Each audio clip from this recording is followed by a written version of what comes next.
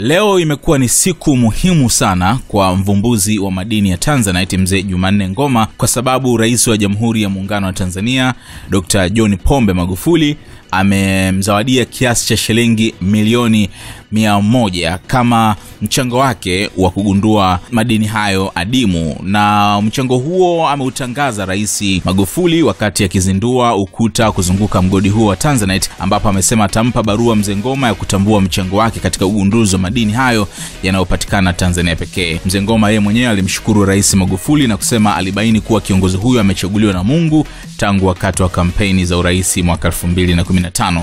Hapa namnukuu, alisema namshukuru sana Rais kwa heshima hii na kunitambua mimi kama mgunduzi wa madini. Ni heshima kubwa kwangu na niseme kuwa wewe umechaguliwa na Mungu, alisema Mzee Ngoma. Pia binti yake Mzee Ngoma aitwaye Asha amempongeza Rais Magufuli kwa kusema kwamba alimtumia ujumbe wa simu na akaufanyia kazi siku hiyo. Amemtumia ujumbe huo siku ya Ijumaa asubuhi saa 12 kasoro. Nikushukuru sana kwa sababu sikutegemea kama utausoma na kufanyia kazi ujumbe wangu wa simu niliokutumia leo asubuhi. Naomba uendelee kuthamini mchango wa Mzee Ngoma na kuhakikisha madini ya Tanzanite yanaendelea kuwa na thamani. Huyu Mzee Ngoma aliyagunduaje madini hayo? Ilikuwa ni tarehe 23 mwezi wa 9 mwaka 1967, siku ambayo yalivumbuliwa madini yaitwayo zoisite, ambayo kwa leo yanajulikana kwa jina la Tanzanite, yanayopatikana nchini Tanzania pekee duniani. Mzee Jumanne Ngoma ndiye mgunduzi wa madini haya mwenye shahada ya uvumbuzi alizotunukiwa na serikali ya Jamhuri ya Muungano wa Tanzania katika maadhimisho ya sherehe za Mei Mosi Mbeya mwaka 1984.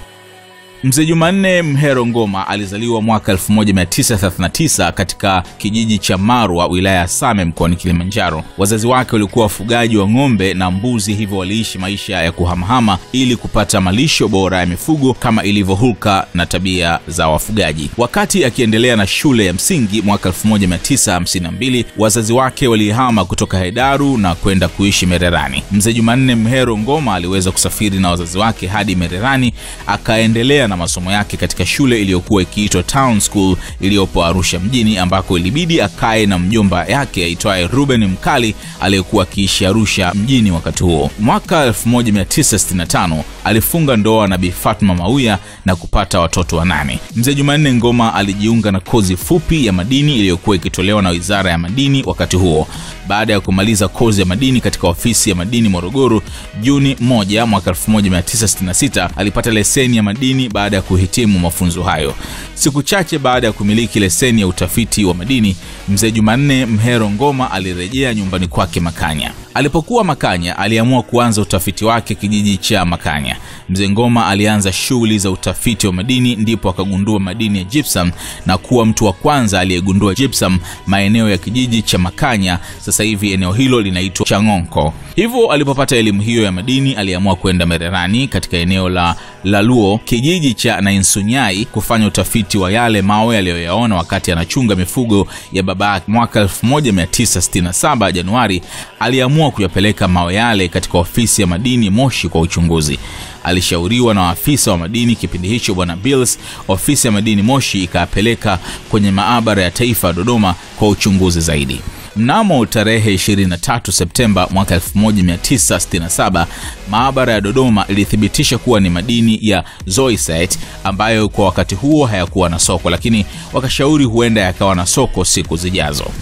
Mnamo mwaka 1984, serikali ya Jamhuri ya Muungano ilipotambua rasmi mvumbuzi wa madini hayo na kuyapa jina la Tanzanite, jina lililotokana na jina la nchi yani Tanzania na zoisite, na likapatikana jina hilo. Hapo alitunukiwa cheti cha uvumbuzi katika sherehe ya siku ya wafanyakazi zilizofanyika mkoani Mbeya. Lakini vile vile hatua hii imekuja baada ya huyu mzee kuwa amehangaika sana kwa kipindi kirefu, kwa sababu hata hapo alikuwa ni mzee ambaye hajiwezi kihivyo, licha kwamba amegundua kitu muhimu sana. Rais alisema kwamba mzee huyu hakutakiwa hata kuketi katika viti vya vyuma wakati wa hafla hiyo ya uzinduzi wa ukuta wa mgodi huo. Mzee huyo kwa sasa amepooza miguu, na pesa hizo ambazo amepewa na Rais Magufuli zitamsaidia katika matibabu yake na katika mahitaji yake mengi. Subscribe kwenye channel ya SNS ili kupata taarifa nyingi zaidi.